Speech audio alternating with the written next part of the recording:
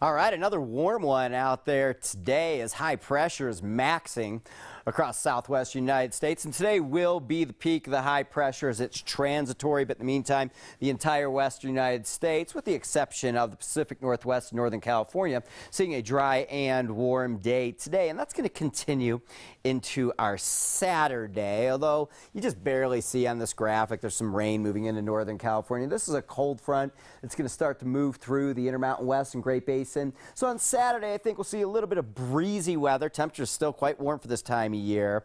And then on Sunday, a weak cold front kind of sags into Arizona. Windy on Sunday, some cooler temperatures, still above average. And then behind the cold front on Monday, we'll see some temperatures possibly drop down to average for this time of year, which is 59 degrees. Today we're in the low 70s, and we haven't been below normal all month long. The whole month of October, temperatures have been above average. By the time we get to around Monday, I think we'll see temperatures right around average for this time of year. Record high for this day, 79, set back in 1959. We weren't quite there today. And the average low for this time of year, 29 degrees. And we're getting right down around freezing each and every night. It's going to be pretty calm out there tonight. Smoke from the prescribed burns once again will settle into downslope areas from the areas that were burned out there today. Forecasting 34 for our Saturday morning. Lots of people out there with sunrise services. It'll be a bit on the chilly side.